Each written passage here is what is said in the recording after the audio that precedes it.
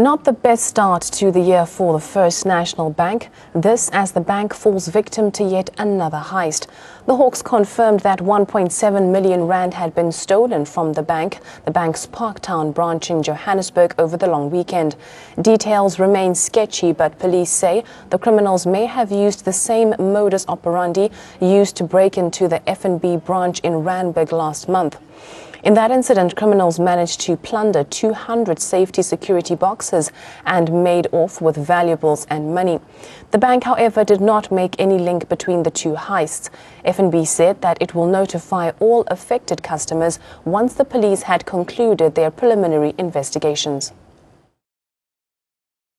The Hawks National Bureau of Illegal Firearms Control and Priority Violent Crimes received a complaint from the FNB Parktown branch this morning about a business robbery which occurred on New Year's Eve.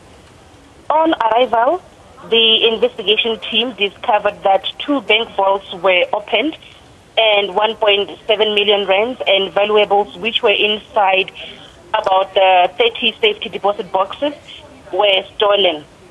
At the moment, Abigail, we are working hand in hand with the internal and external forensics to determine the occurrence of this incident. We haven't arrested any suspect as yet.